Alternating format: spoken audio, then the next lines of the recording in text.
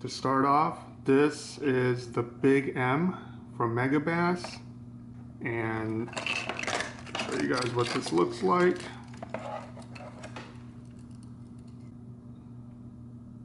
Yuki Ito, I think that's what his name is. He's Megabass's in-house designer. Now, according to Megabass, this bait will dive 12 feet deep. And looking at that bill, I find that hard to fathom, although there's been confirmation from a couple of their pro staffers that it does indeed go 12 feet on 20-pound test line. So who knows? This is the Wagon Oikawa color. I think it's some kind of trout or salmonoid species in Japan. And you see the belly there is a little bit of purple pearlescent paint. Megabass does this with a lot of their baits. And this thing is 2 ounces. And just a beautiful bait. Megabass is known for their colors, their paint jobs, and so you can hear that there's tungsten balls inside. That's their weight transfer system. It's not magnetic, so it's just kind of, I think this bait will cast very well. Right, so that's the Big M.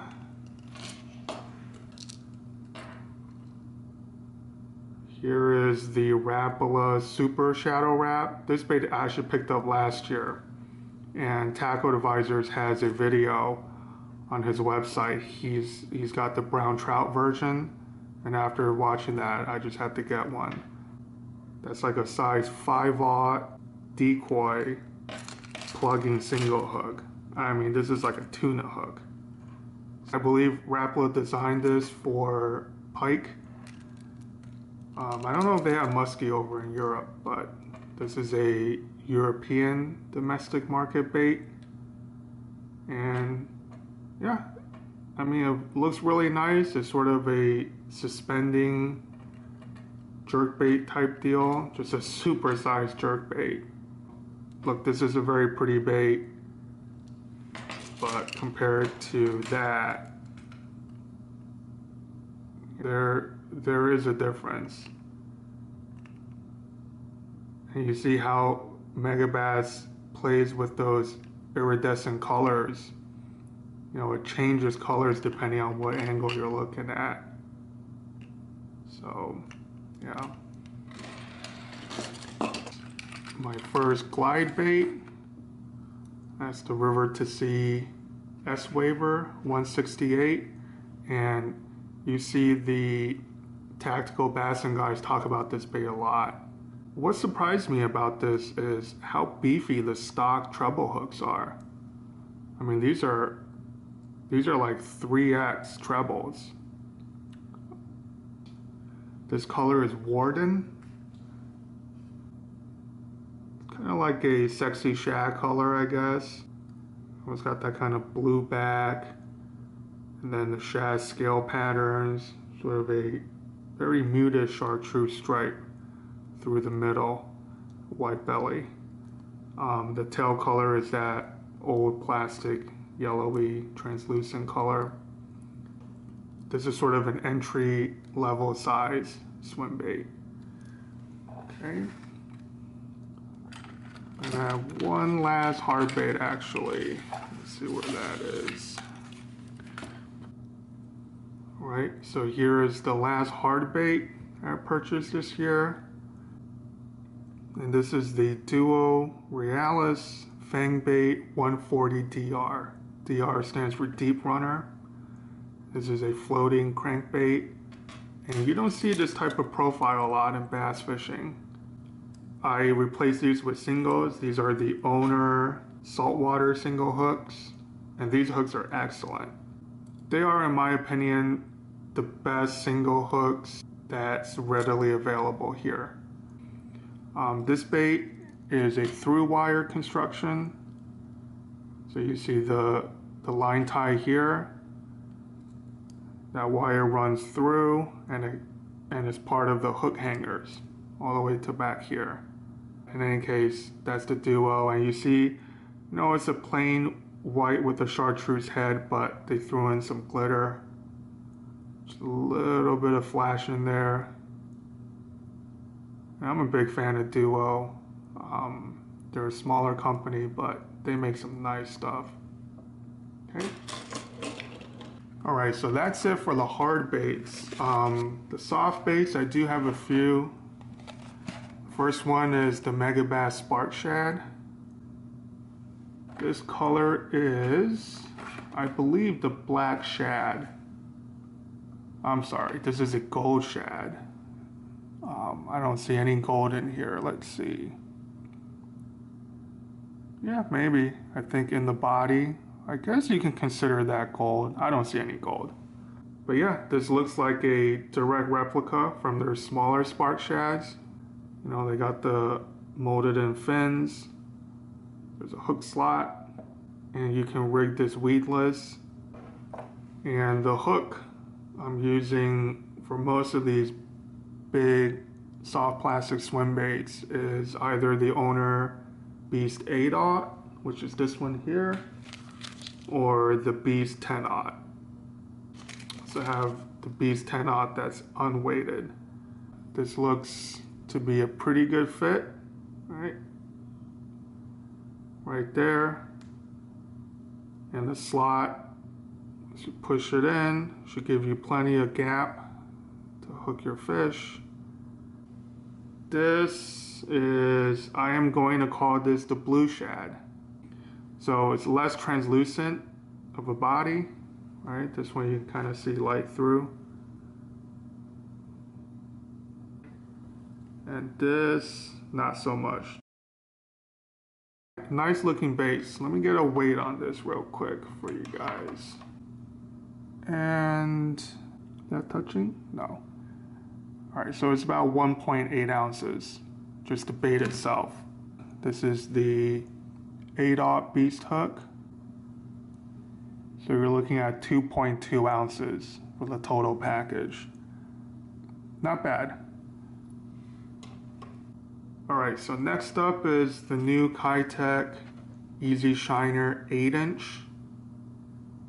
And this size just hit the US market, but this one, all the Keitechs, except for the white color Keitechs, have a very strong squid scent. This one is no exception. So this is probably one of their best selling colors. It's called Bluegill Flash. It's got like an amber belly, dark blue top with blue and gold flakes. And the thing about Keitech is they use different density plastics. So the belly of this bait is denser than the top. There's more salt. And the Easy Shiners at all sizes, they're gonna have a very wide kick. A wide and rapid tail kick. And then sort of a tight shimmy. In my opinion, one of the best soft plastic swim bait designs ever made. Right, and I'll give you a quick size comparison. So this is the 5-inch, and here is the next size up. I mean, what the hell? What the hell, Keitech? Why can't you give us a 6-inch or a 6.5-inch? I mean, I don't get it. There's half-inch increments from 2.5 to 5-inch, and then you get that. It's unbelievable. All right, let me wipe my hands down and then give you guys a weight. 1.47 ounces is the bait on its own. And this is a 10/0 Owner Beast hook. I think the 8/0 Owner Beast will work as well. Okay, and that is 1.63 ounces. There's that right there. Okay, and last but not least, these are the Keitech 6.8 and 7.8 fat impacts. And these were released about a year ago. So I'm sure a lot of you have seen it. throwing it. Sexy shad color, probably one of my favorite colors that Keitech makes. And the 6.8, which I think is a little under 2 ounces. This is a more manageable size. I believe this is the crystal shad color. It's very pretty. It's got a light blue flake all throughout, black flake as well. Like I said, the Easy Shiner has sort of a wide tail kick, less of a body roll. The fat impacts, the tail doesn't kick side to side as much as it does this. It kind of rolls. That's just from what I can see. Okay, and in terms of the hook on the 7.8, it's the 10/0 weighted owner beast hook. And on the 6.8, it's the 8/0 owner beast hook. And again, these baits also have pretty deep belly slit, and they're so soft. These are much softer than the Megabass Spark Shad. When a fish hits, they're gonna compress the plastic, and you're gonna have plenty of gap. All right, and finally, I have one rigged up here on a jig head. This is a 6.8, and this is a 1 ounce Z-Man jig head. I'll leave a link to everything down below, but on the 6.8, that's a perfect size. I believe these are Mustad Ultra Point hooks, and then this will allow you to get much deeper than the owner belly weighted hooks. And very quickly, I'll show you the setup. So that is the Megabass Hyuga 7.2 Heavy. This is one of my favorite rods. It does so many things so well. And the only Megabass rod I've owned that I was truly impressed by. So double-footed guides, titanium framed SIC guides all the way through. And the reel, that's a Shimano Tranx 300 with a power handle. So this is not my reel, this is my uncle's reel. But I am probably going to pick one of these up. Either this or maybe even the Abu Revo Beast that Tackle Advisors just reviewed. The Daiwa Alexa is probably the cheapest option, but I want a 300 size reel. I've been using 200 size Curatos, Tatulas. They work well, but I think if you're gonna throw big baits all day, 2-3 ounce plus baits, you want something a little beefy.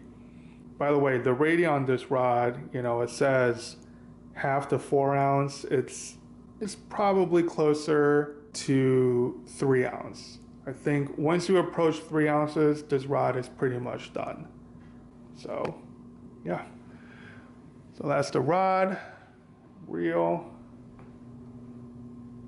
Here are the baits. One last time. Complete mess on my table. Yeah, so thanks for watching, guys. I hope you enjoyed this, and yeah, fishing season couldn't come soon enough. All right, talk to you guys later.